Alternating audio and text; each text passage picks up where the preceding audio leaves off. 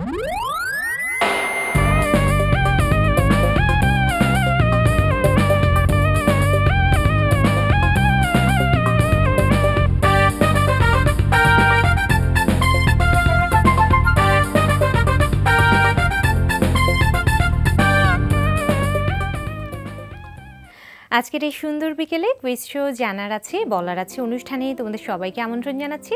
সঙ্গে রয়েছে আমি তসলিমা। আজ জানার আছেতেই তোমাদের জন্য রয়েছে সিডনি হারবার ব্রিজ সম্পর্কে কিছু তথ্য। সিডনি হারবার ব্রিজ অস্ট্রেলিয়ার সিডনিতে অবস্থিত পৃথিবী বিখ্যাত ব্রিজ। 1149 মিটার দীর্ঘ সেতুটি নির্মাণ করতে সময় লেগেছিল প্রায় 10 বছর। সেতুটির আনুষ্ঠানিক উদ্বোধন হয় 1932 সালের 19 মার্চ। প্রতি বছর সারা বিশ্বের অসংখ্য পর্যটক আতশবাজির খেলা উপভোগ করতে এখানে ভিড় জমায়। সিডনিবাসীর কাছে কোট হ্যাঙ্গার বলে পরিচিত সিডনি ব্রিজ বর্তমানে অস্ট্রেলিয়ার অন্যতম প্রতীকে পরিণত হয়েছে।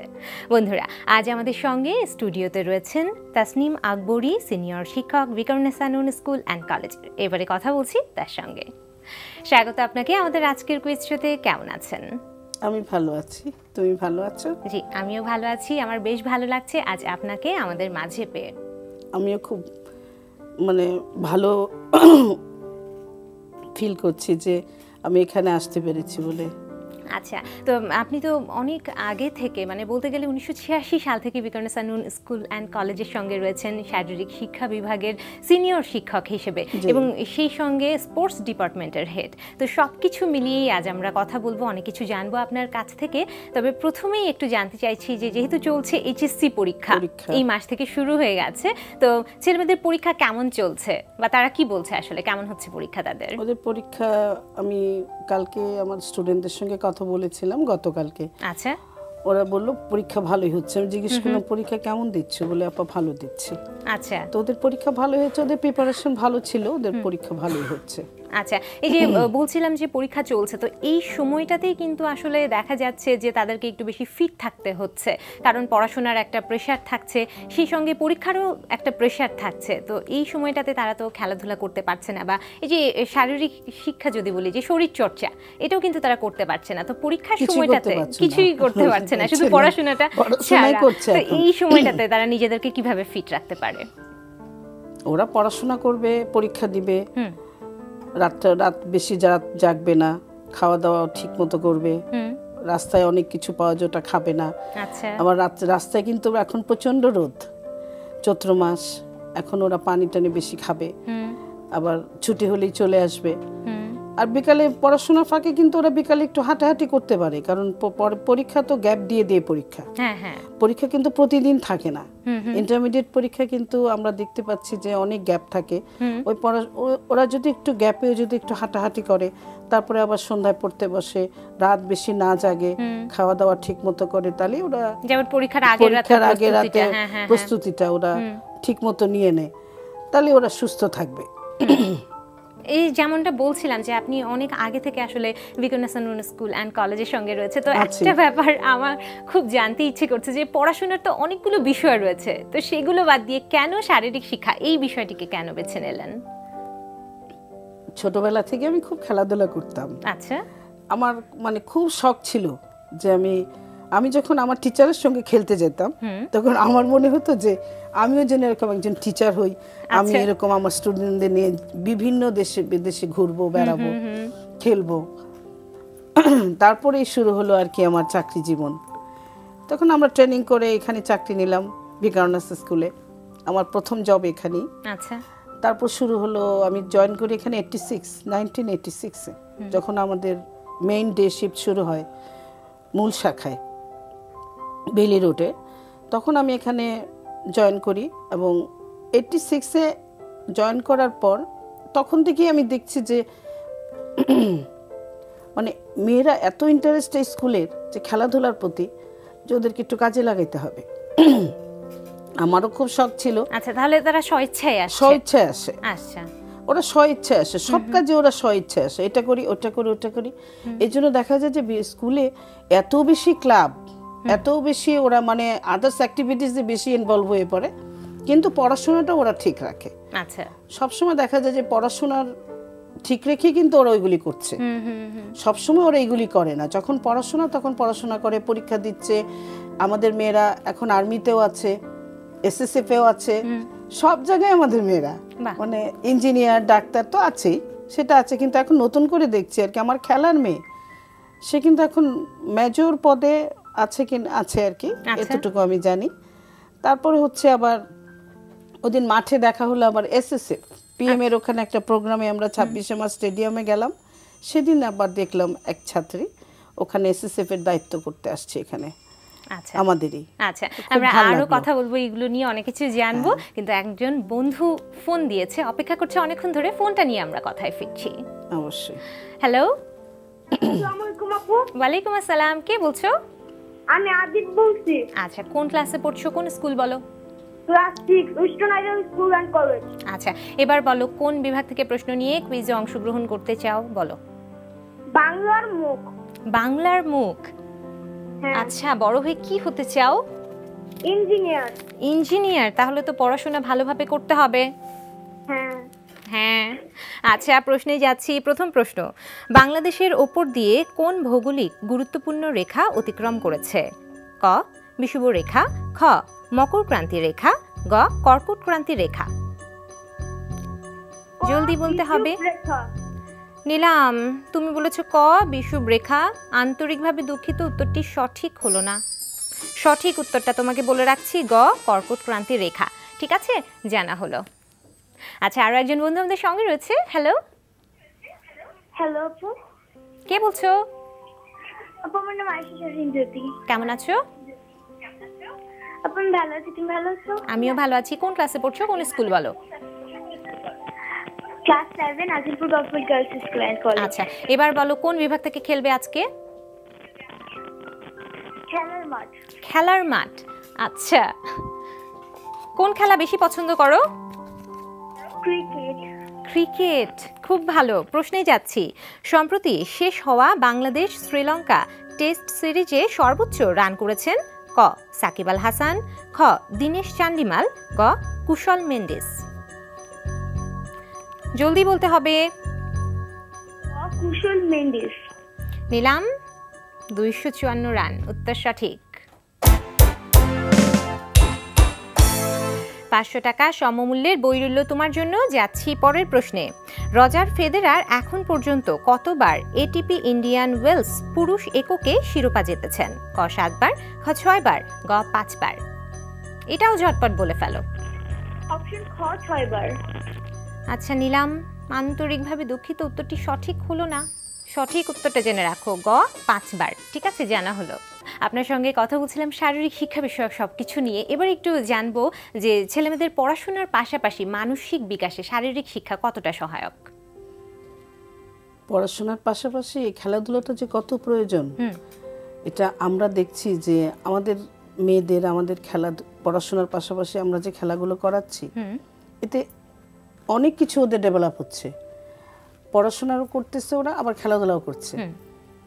তারপরে দেখা যাচ্ছে যে আমাদের দেশে পড়াশোনাটা বেশি আমরা প্রাধান্য দেওয়া হয়ে থাকে প্রতিটা স্কুলেই। কিন্তু আমি দেশের বাইরে অনেকবার গিয়েছি, ওখানে আমি দেখেছি যে প্রতিটা স্কুলের সঙ্গে একটা করে জিমনেশিয়াম, যেটা আমাদের হয়তো সম্ভব না, কিন্তু সম্ভব না আমি বলবো না, সম্ভব। মানে ছোট যদি একটা মাঠও থাকে, সেখানে ছেলেরা বা মেয়েরা খেলতে পারে। কিছু কিছু স্কুল আছে যেমন শুধু বিল্ডিং, ক্লাস হচ্ছে, খেলাধুলার কোনো জায়গা নেই। কিন্তু আমাদের বিকারণস স্কুল এত বড় 2টা মাঠ, যে আমরা এই সুযোগটা পেয়ে থাকি। এবং আমরা চেষ্টা করি যে আমরা কিভাবে মেয়েদের পড়াশোনার ফাঁকে ফাঁকে মেয়েরা খেলাধুলাটা চালিয়ে যেতে পারে, যাতে মেয়েদের শারীরিক শিক্ষা বিভাগ, যেটা আমরা চালাই যাচ্ছিলাম, যে আমরা শরীর চর্চাগুলো আমরা করাই 1 থেকে একদম 7 পর্যন্ত। যেহেতু 8-এ ক্লাসগুলো থাকে না, 8, 9, 10, ওদেরও সপ্তাহে আমরা একদিন করে ক্লাস নিই। আচ্ছা, তো নিশ্চয়ই আপনাদের শারীরিক শিক্ষার উপর বিভিন্ন কার্যক্রমগুলো হয়ে থাকে। কোন কোন কার্যক্রমগুলো আপনারা করে থাকেন? যেমন আমরা খেলাধুলা, তারপর বিভিন্ন প্রোগ্রামে জয়েন করা, 26শে মার্চ, তারপর 16ই ডিসেম্বর, এই জিনিসগুলো আমরা সবসময় যে কোনো প্রোগ্রামে আমরা জয়েন করে থাকি। আচ্ছা। এবং আমরা বিভিন্ন স্কুলে আমরা সরকারের বিভিন্ন প্রোগ্রাম আছে এখানে, আমাদের 26শে মার্চ এটা আমাদের জাতীয় প্রোগ্রাম, 16ই ডিসেম্বর, তারপর এমনি আমাদের মেয়েরা প্যারেড করে, তারপর গ্যালারি ডিসপ্লে করে, প্রতি বছরই আমরা করে যাচ্ছি। যেমন এই বছরও আমরা 26শে মার্চে আমাদের 500 মেয়ে গ্যালারিতে ছিল, 50 জন মেয়ে প্যারেডে ছিল। এই জিনিসগুলো আমরা সবসময় করে থাকি। স্পোর্টসে আমাদের মেয়েরা ডিসপ্লে করে, বিভিন্ন শাখা আছে আমাদের, ওরা সবাই ডিসপ্লে করে থাকে। এবং একদম করবেই, একটা না একটা প্রোগ্রাম আমাদের শরীরচর্চার উপরে থাকি। আবার খেলাধুলাটাও তো আছেই, কারণ আমার মনে হয় যে, আমি জানি না, তবে আমরা দেখতে পাচ্ছি আমরা ভিকারুননিসা স্কুল প্রতিটা খেলায় কিন্তু অংশগ্রহণ করছি। যে অন্যান্য স্কুল যেগুলো করছে না, কিন্তু করা উচিত ছেলে মেয়েদের মেধা বিকাশের জন্য। আমরা কিন্তু জানি না যে কার ভিতরে কি আছে, ছেলেরা বা মেয়েরা। আমরা কখন আমরা জানবো? যখন আমরা ওদেরকে খেলতে নামবে, তখন আমরা বুঝবো যে ভিতরে কি আছে, এছাড়া কিন্তু আমরা জানতে পারবো না।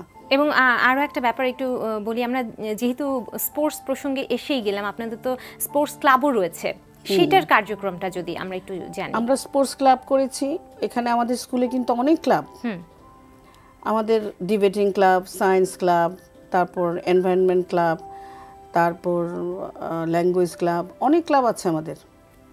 এর মধ্যে আমাদের স্পোর্টস ক্লাব একটা, আমরা স্পোর্টস ক্লাব করেছি। আমাদের যেমন দেখা যায় আমরা স্কুল টুর্নামেন্ট করি, কলেজ টুর্নামেন্ট করি, কিন্তু আমরা কিছু ক্লাবের আন্ডারে মানে টুর্নামেন্টগুলো করতে পারি না। আচ্ছা, যেখানে শুধু ক্লাব জয়েন করতে পারবে, আমরা পারি না সেটা। তখন আমরা প্রিন্সিপালকে বলে আমরা ক্লাব খুলে নিলাম। আচ্ছা, এখন আমাদের স্পোর্টস ক্লাব এভাবে আমাদের চলে আর কি। স্পোর্টসের এই ফান্ডই আছে এখানে, বিভিন্ন টুর্নামেন্টে আমরা যাই, ক্রিকেট খেলি।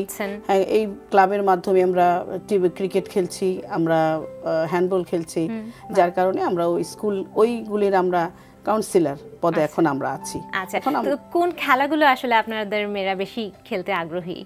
আমরা প্রথম শুরু করি তো হ্যান্ডবল। আচ্ছা, হ্যান্ডবল হচ্ছে ভিকারুননিসার একটা অন্যরকম ইয়ে আর কি, যে হ্যান্ডবলের গোড়াটা হচ্ছে এখানে অনেক বেশি শক্ত।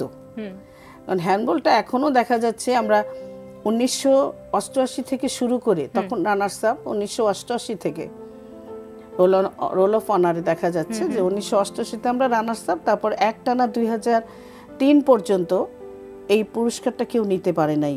আচ্ছা, কোন স্কুল ঢাকা শহরে, তখন বাটা স্কুল নামে ছিল। আচ্ছা, তখন আমরা অনেকবারই চ্যাম্পিয়নটা নিয়েছি, 12 বছর একটানা। তারপরে কিছুদিন গ্যাপ ছিল, তারপর আবার দেখা যাচ্ছে যে এখন আবার আমাদের 5 বছর ধরে আবার আমাদের কন্টিনিউ হচ্ছে। আচ্ছা, তো এই যে খেলাধুলা নিয়ে আমরা আরো কথা বলবো, একজন বন্ধু অপেক্ষা করছে, ফোনটা নিয়ে আমরা কথা বলছি আমাদের। হ্যালো। হ্যাঁ আপু, আসসালামু আলাইকুম। ওয়ালাইকুম আসসালাম, কে বলছো? আপু মাহি বলছি। আচ্ছা, কোন ক্লাসে পড়ছো, কোন স্কুল বলো? আপু আমি ক্লাস 9 পড়ছি, কুড়িপাড়া হাই স্কুল। আচ্ছা, এবার বলো কোন বিভাগ থেকে খেলবে আজকে তুমি? কোন বিভাগ বলো। আপু এভরিডে ইংলিশ। এভরিডে ইংলিশ, আচ্ছা ঠিক আছে। এভরিডে ইংলিশ বিভাগ থেকে তোমার জন্য প্রথম প্রশ্ন। One of the dash of globalization is cultural assault. A. Effect. B. Effects. C. Affect. বলো। One of the globalization জলদি বলতে হবে। One of the effects. আচ্ছা, পুরো অপশনটা বলো। Option B, effects। নিলাম। One of the plus plural noun plus singular verb, উত্তর সঠিক।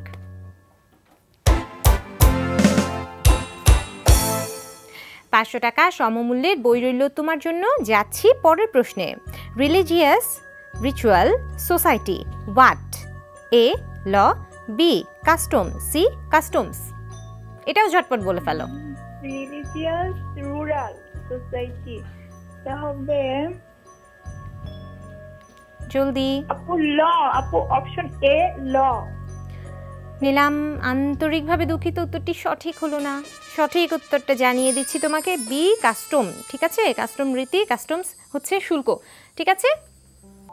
হ্যালো, আপু আমি আকি। কেমন আছো? ভালো আছি, আপনি কেমন আছেন? আমিও ভালো আছি। কোন ক্লাসে পড়ছো, কোন স্কুল? ক্লাস 7 দিয়ে স্কুল এন্ড কলেজ খুলনা। আচ্ছা, এখন আমরা খেলবো ছবির গ্যালারি বিভাগ নিয়ে। তুমি ছবিটা দেখো, আমি প্রশ্নটা বলে দিচ্ছি। প্রথম প্রশ্ন, ফ্রান্সের প্যারিস শহরে অবস্থিত এই জাদুঘরটি, বলতে হবে এর নাম কি? ক মুজে দর্সে, খ ভ্যান গগ মিউজিয়াম, গ মরিয়ার্ট মিউজিয়াম। বলো।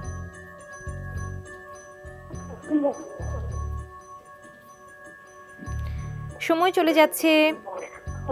মরিয়ার মিউজিয়াম। নিলাম, তুমি বলেছো গ মরিয়ার্ট মিউজিয়াম। আন্তরিকভাবে দুঃখিত, উত্তরটি সঠিক হলো না। সঠিক উত্তরটা জেনে রাখো, ক মুজে দর্সে। ঠিক আছে, জানা হলো। আরো একজন বন্ধু আমাদের সঙ্গে রয়েছে। হ্যালো, হ্যালো, আমি সুপ্তি।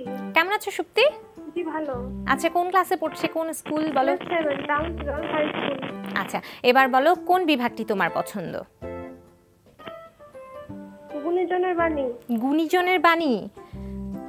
তো গুণীজনের কথা শোনা হয়? হ্যাঁ। হ্যাঁ, খুব ভালো। বড় হয়ে কি হতে চাও বলো? ডক্টর। ডক্টর। যাচ্ছি প্রশ্নে। প্রথম প্রশ্ন, কাজের দক্ষতা কমে যাবার একমাত্র বাস্তব কারণ হলো বিরক্তি, কে বলেছেন? ক চে গুয়েভারা, খ বার্ট্রান্ড রাসেল, গ ডেল কার্নেগি। বলো। গ ডেল কার্নেগি। নিলাম, উত্তর সঠিক।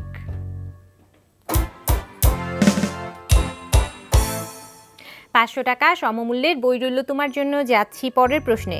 তুমি প্রতিদিন 5 ঘন্টা পড়ো, তবেই তুমি জ্ঞানী হবে, কার উক্তি এটি? ক রবার্ট ফ্রস্ট, খ স্যামুয়েল জনসন, গ এডওয়ার্ড হল। এটাও ঝটপট বলে ফেলো। খ স্যামুয়েল জনসন। নিলাম, তোমার পাশে কি কেউ রয়েছে? আচ্ছা, উত্তর সঠিক।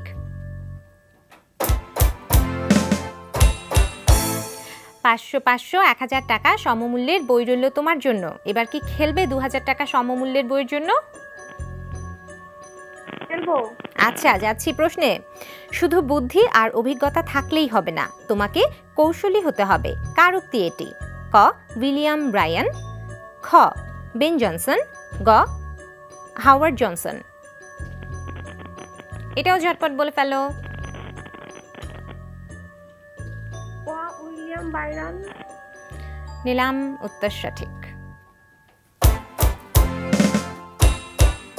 খুব ভালো। 2000 টাকা সমমূল্যের বইয়ের জন্য অনেক অভিনন্দন তোমাকে। ম্যাম, এবার আপনার কাছে ফিরে আসি। আমরা আমাদের খেলাধুলা নিয়ে কথা বলছিলাম। আচ্ছা, এই সময়টাতে তারা কোন খেলাগুলো বেশি খেলছে বা খেলে থাকছে?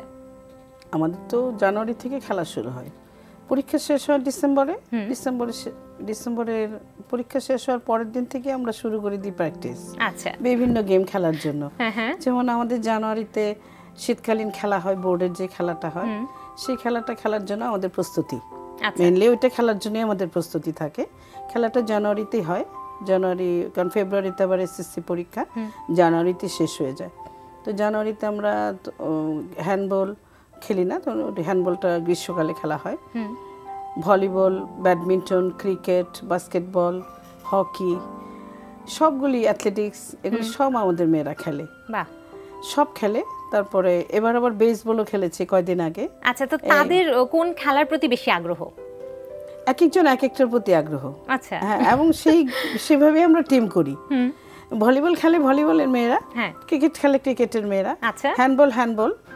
তারপর আবার ব্যাডমিন্টন খেলছে কয়েকজন, ওরা ব্যাডমিন্টনই খেলে, অন্য গেম করে না। তারপর আবার ক্রিকেট যারা খেলে তারা আবার বাস্কেটবল খেলে না।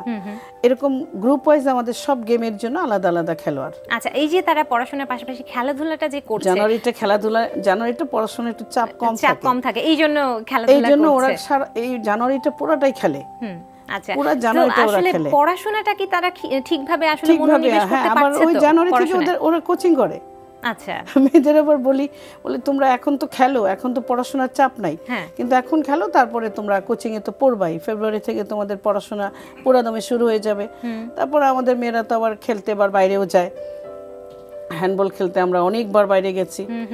সুইডেন না, প্রথম গেলাম আমরা ডেনমার্ক, তারপর ইটালি, তারপর জার্মানি, সুইডেন, তারপর সুইজারল্যান্ড, নেপাল, থাইল্যান্ড, কলকাতায় আমরা পার্শ্ববর্তী দেশ সবগুলোই আমরা মানে দেশে হ্যান্ডবল যাওয়া টুর্নামেন্ট হয়েছে। করতে আমাদের যাওয়া হয়েছে আচ্ছা, ওখানে। তো এবারে একটু এই যে সবকিছু নিয়ে আমরা কথা বলছিলাম, শারীরিক শিক্ষা বা স্পোর্টস সবকিছু মিলিয়ে আমরা কথা বলছিলাম, এবারে একটা ব্যাপার আমার খুব জানতে ইচ্ছে করছে যে এছাড়াও তো বেশ কিছু ফেডারেশন বা অন্যান্য কাজের সঙ্গেও আপনি জড়িত রয়েছেন, তো সেগুলো নিয়ে একটু জানবো। আমাদের মহিলা ক্রীড়া সংস্থায় আমি জয়েন্ট সেক্রেটারি, ওখানে ঢাকা জেলা মহিলা ক্রীড়া সংস্থায় ঢাকা বিভাগে আমি মেম্বার। তারপর বাংলাদেশ ভলিবল ফেডারেশনে ওখানে আমি সহসভাপতি পদে আছি। তো ওখানে আমরা খোখো ফেডারেশনে ছিলাম অনেকদিন, ব্যাডমিন্টন ফেডারেশনে ছিলাম, ওখানে আমি বিভিন্ন মেয়েদের সঙ্গে কাজ করেছি। আচ্ছা, তো সবকিছু মিলিয়ে যদি বলি যে সামনের কি পরিকল্পনা রয়েছে? সামনে এটাই আর কি, যে মেয়েরা যাতে আরো খেলতে পারে, আরো এই যে সুযোগটা পায়। আমাদের সরকার তো আমাদের খেলাধুলার প্রতি অনেক সুযোগ করে দিয়েছেন, এবং এটাই সবচেয়ে ভালো লাগে আর কি, যে উনি আসার পর থেকে আমাদের এখন খেলাধুলায় আর কোনো বাদ নাই। এখন সব ছেলে মেয়ে সবাই বেশ খেলছে। আমি আমার মেয়েদের কথাই বলবো, যেহেতু আমি মেয়েদের নিয়ে কাজ করি, আমাদের মেয়েরা এখন ভালো জায়গায় জায়গায় খেলছে। এবং স্কেটিংয়েও ছিল আমার মেয়ে, আমাদের স্কুলের ভিকারুন্নেসা মেয়েরা স্কেটিংয়েও ছিল, ওরা 4th পজিশন। এই যে কয়েকদিন আগে ইন্টারন্যাশনাল স্কেটিং হয়ে গেল, রোলার স্কেটিং, ওটাতে স্কেটিংও আমার মেয়েদের ছাত্রীরা এখানে ছিল ভিকারুন্নেসায়। আচ্ছা আচ্ছা, বাহ, আজ তো কথা বলতে অনেক ভালো লাগছিল, অনেক কিছু জানলাম আজ আমরা আপনার কাছ থেকে, কিন্তু একেবারেই অনুষ্ঠানের শেষে চলে এসেছি। আপনি আজ আমাদের কুইজ শোতে এসেছেন, এই জন্য আপনাকে অনেক ধন্যবাদ, অনেক শুভকামনা রইল আপনার জন্য। ভালো থাকবেন আপনি। আমার তো স্কাউট সম্বন্ধে বলা হলো না। আমরা আজকে সময়ের জন্য আমার কিছু বলা হলো না, তবে আমাদের মেয়েরা স্কাউটিংও করে। হ্যাঁ, এটা তো আমরা জানি। আপনার সঙ্গে আবারও দেখা হবে আশা করছি। ভালো থাকবেন আপনি। তোমাকেও ধন্যবাদ অনেক। বন্ধুরা, বিশ্বের যে কোনো প্রান্ত থেকে যে কোনো সময় এনটিভিতে সম্প্রচারিত সংবাদ ও অন্যান্য সকল অনুষ্ঠান উপভোগ করতে ভিজিট করো আমাদের পূর্ণাঙ্গ ওয়েব পোর্টাল www.ntvbd.com-এ। বন্ধুরা, তোমাদের প্রতিটি মুহূর্ত হোক আনন্দময়, এই কামনায় আজ এখানেই বিদায় নিচ্ছি।